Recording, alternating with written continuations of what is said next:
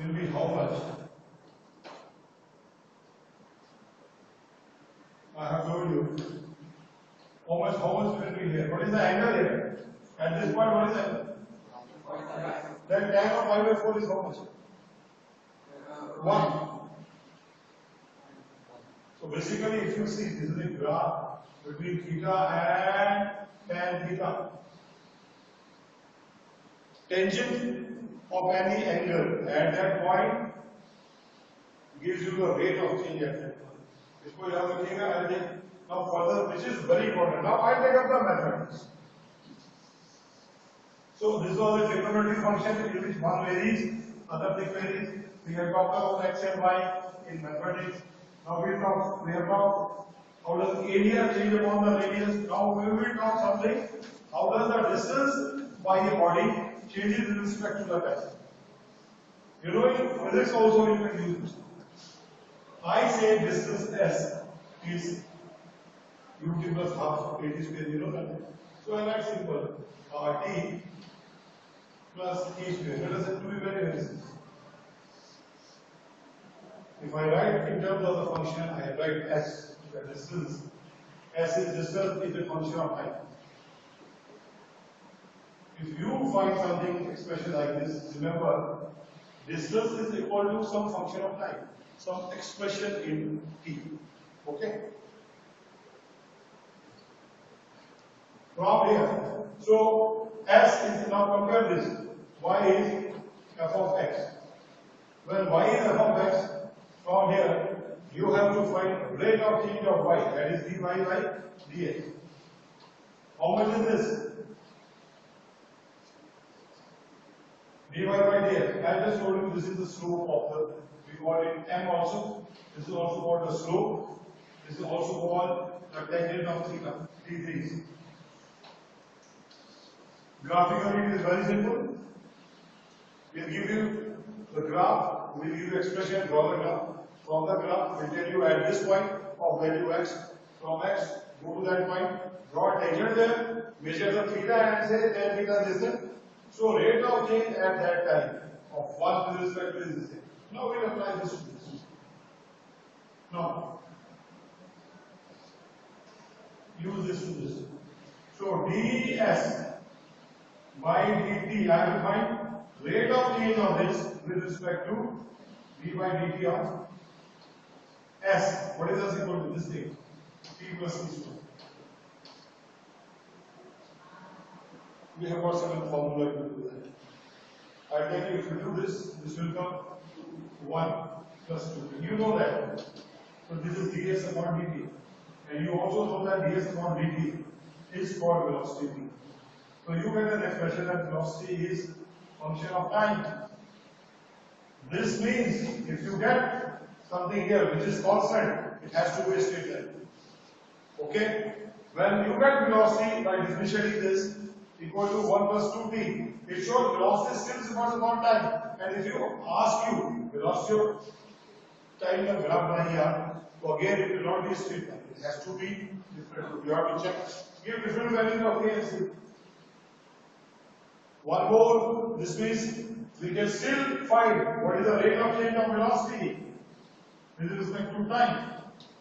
Further, this is called acceleration. So rate of change of distance, when you talk about physics, rate of change of distance with respect to time is the velocity at that time. If a thing starts from here, I kick it. It is initial velocity I have given. The moment I kick it, there is a friction also. It will go with sudden velocity. I initially cause is that due to the force of my kick, the ball will move and stop there. So there is a force acting on this which stops it. Means here was the velocity maximum, here was the velocity 0. This means velocity has decreased. This means that every point velocity has got different values. Have you understood? If the velocity has got different values at every point of time, after 1 second, after 2 seconds, 3, 4, 5, 6 seconds, it stops. This means velocity is decreasing, means there is the rate of change of distance with respect to time is not constant. What is it? Had it been constant, let us call it constant. If I say rate of change of distance with time is constant, and I say like this, let us say ds by dt is constant.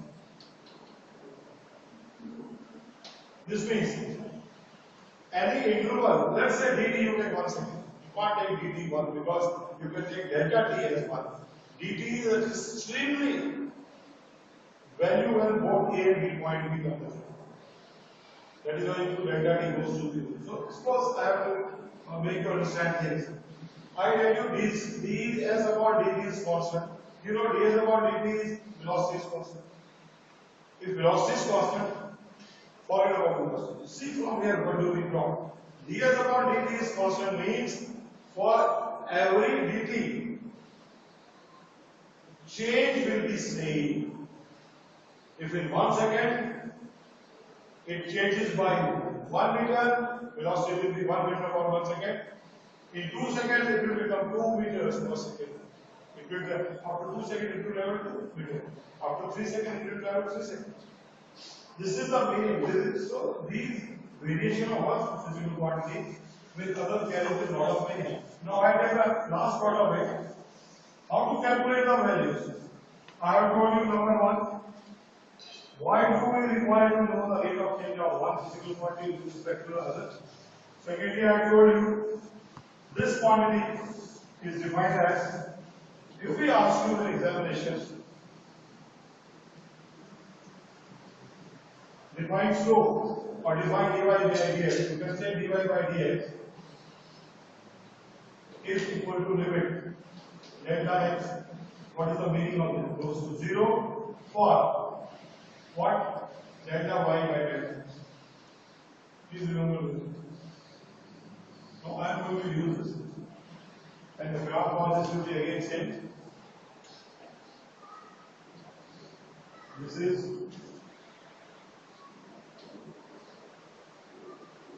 delta y and this is delta x. This is some one value of x. This is some other value of x. This is x1. This is x2. This is y1. This is y2. And this is 0. X-axis varies, y is 0. With respect to this graph, this is the ratio. Let us take the same graph. Not write anything, try to understand. I ask you, let y be equal to x squared. That implies that y is a function of x. Now I tell you, find the rate of change of y with respect to x. How do you do it? You say, how you have to proceed? You are saying, let x change by delta x. Then y will change by delta, it will change because they are different. So when x changes by delta x goes to x becomes x plus delta x. Since it is square, it will be square, and y becomes y plus delta x. You have to find delta y. So subtract this from this. Left hand side from left hand side, right hand from right hand side. See what it is now. From this, if you subtract this, you will get delta y. Okay? So you have got delta y. If you open this expression, this will be x square plus 2 delta x into x plus delta square, delta x square. You see, delta x has got extremely value. Just tell you, let us assume delta x is 0.001. I take this much. Then dx will be 0.000000. So I take delta x is much. If I square this, you can see this will be much less than this.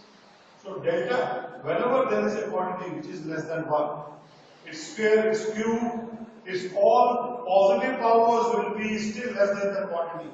So if delta x is equal to 0, delta x square, delta x cube, all these can be neglected because they will become still smaller. So we neglect this. This is neglected.